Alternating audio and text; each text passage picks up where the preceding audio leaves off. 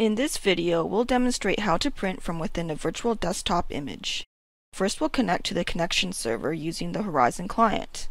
Then we'll open a virtual desktop image.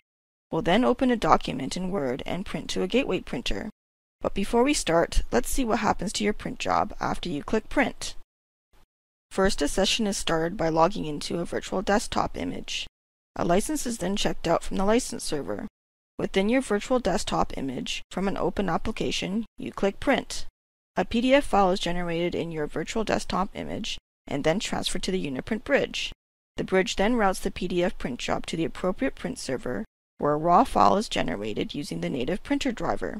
Since raw files are printer model dependent, it is then transferred to the appropriate printer for printing.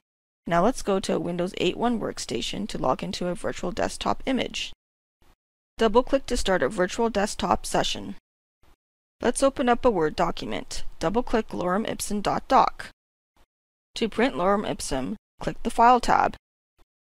Click Print. From the printer list, select a gateway printer. To print to a locally attached desktop printer, select UniPrint. If you have Secure Print configured, you can also select the UniPrint VPQ. But we want to print to a gateway printer. Gateway printers are indicated with hash numbers.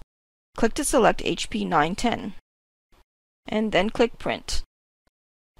Lorem ipsum will now print to the HP 910 printer. Thank you for watching this short video. For more information on UniPrint Infinity, visit our website at www.uniprint.net or contact our friendly support staff at support@uniprint.net.